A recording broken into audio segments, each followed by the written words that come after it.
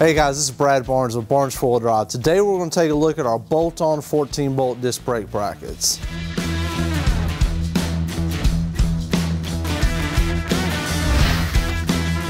Alright guys, let's take a little closer look at these 14-bolt disc brake brackets. You know, as you can see, they're bent, so you're not going to have to run a spacer with this bracket. This offset here is for a single rear wheel axle. We do have another variation for a dual rear wheel axle. It has a little bit more offset so you can reach over there to the caliper. These brackets are meant to fit 14 bolts that are 1985 and older. This is what some people call the pre-metric 14 bolts. The offset in this bracket is set up so you can run like a 1975 3/4 ton rotor and caliper.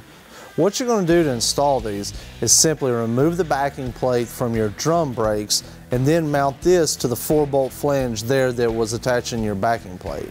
Then press your wheel studs out of the hubs, which will allow you to take the drum off. Then you'll put your studs through the rotor and then into the hub. The offset here on the disc brake bracket will make sure that your caliper is lined up properly with the rotor. We really feel like making this bracket out of one piece of steel and adding this spin is a superior design to having a flat piece of steel with a bolt-on spacer. You know, disc brakes are a great upgrade for your trail rig.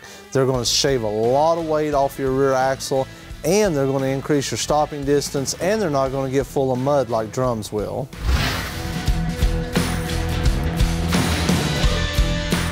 Hey, thanks for watching our video. Be sure to like and subscribe, and hopefully we'll see you out on the trail soon.